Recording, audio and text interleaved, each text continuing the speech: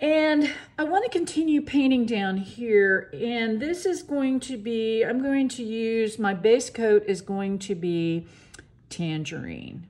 And I love this color. This is one of my favorites. I'm an orange person, in case you haven't figured that out by looking at my stuff. If you have, you'll notice that orange figures strongly. I once had a client tell me that she wanted a custom job done, and she said, I want every color but that orange you always use. And I had to laugh because she's right. I use tangerine quite a bit in a lot of my work. Because I think it's a really pretty happy color, and I'm all about doing happy stuff with this. So I'm laying a base coat down. Notice I'm getting a little lighter as I get to this area over here, and this one's going to have to be quick because we want to keep the area wet, but we're going to come in with a dramatically, I'm going to call it dramatic. It is somewhat dramatic, but a different color for the edge, and not anything that would actually be considered complementary, but it's kind of more in the range of the reds, which I know, yes, it does go with that, but I'm also going to throw a little bit of mauve in there too. So I'm going to do this with an Inktense pencil because I don't want the amount that I can get with all of this color that from the blocks, so I wanted just a tiny bit. And the way I do that is I'm going to dip my brush into plain fabric medium.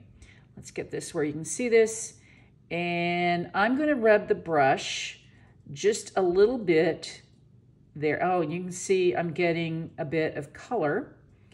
All right. Once I've done that, I'm going to start just kind of along these edges. And don't worry, I'm putting a lot down at first, but I'm going to spread this around once I get this down, because everything's still wet. And you can do this when it's still wet like this. But you got to make sure that it maintains being wet, or otherwise you'll get it really a strong color. So then I'm coming back in and I'm just blending and trying to spread the color as best as possible. And that looks really good. Now, what I want to do is come in just in those corners, and this is mauve, and I'm going to put just a tiny, tiny bit of mauve right down here. Maybe carry that up a little bit, and maybe just right here inside that loop. And then blend accordingly.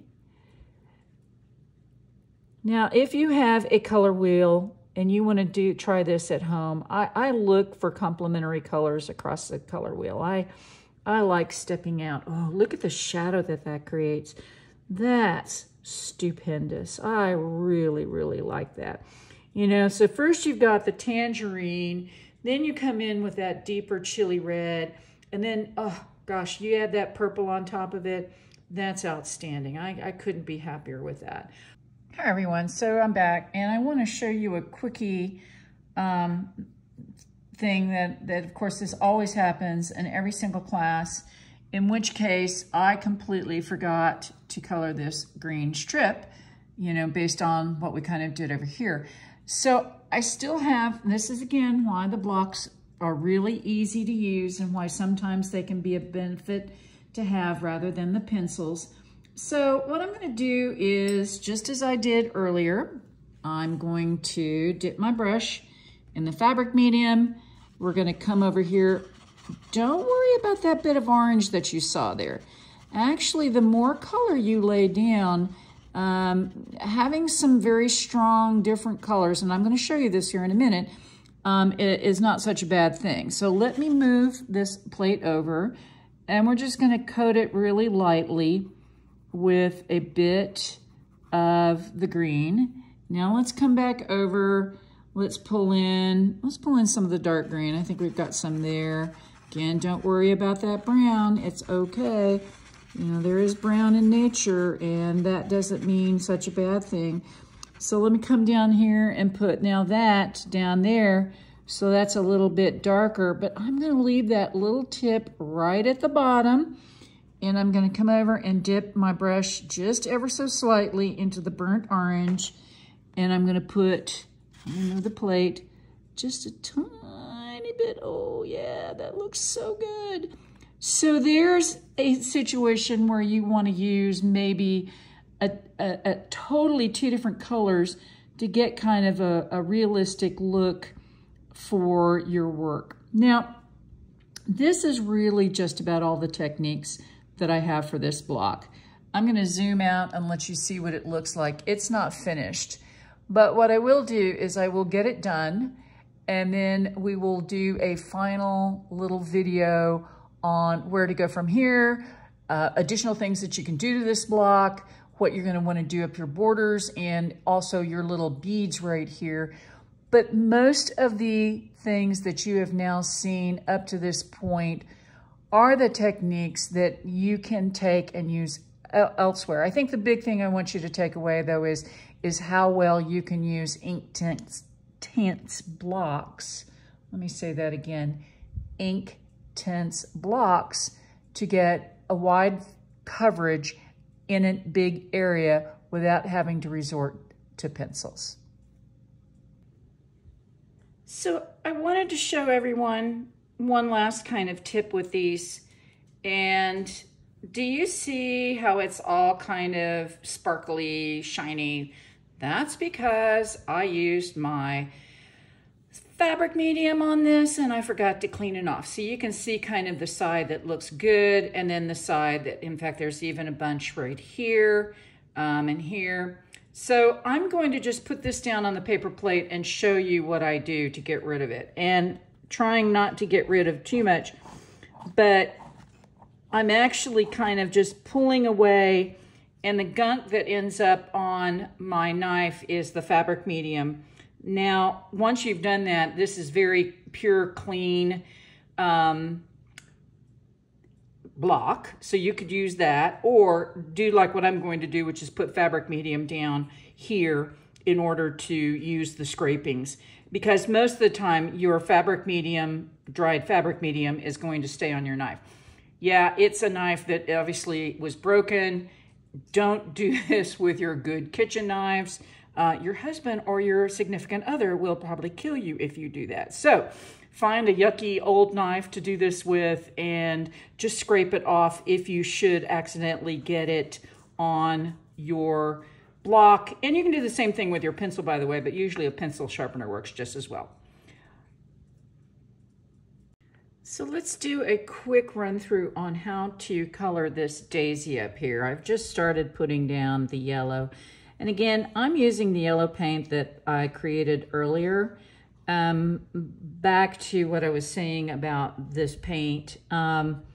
Surprisingly, with the extender in this, and I made this probably, oh gosh, 2 hours ago, and it's still usable.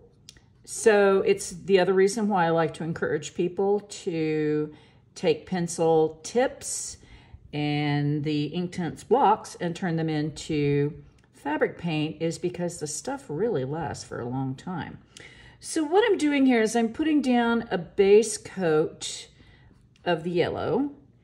And what we're going to do is we're going to bring in some of the red that I did earlier. As you can see, there's a lot more painted. Most of it was just, you know, very straightforward. Nothing that you wouldn't know how to do after watching some of the parts of this video. So the very first thing I'm going to do is, after I wash my brush out and dry it off with a paper towel, okay, I'm going to take a bit of the orange. Again, I'm going to show you my plate. This is the orange that we made earlier.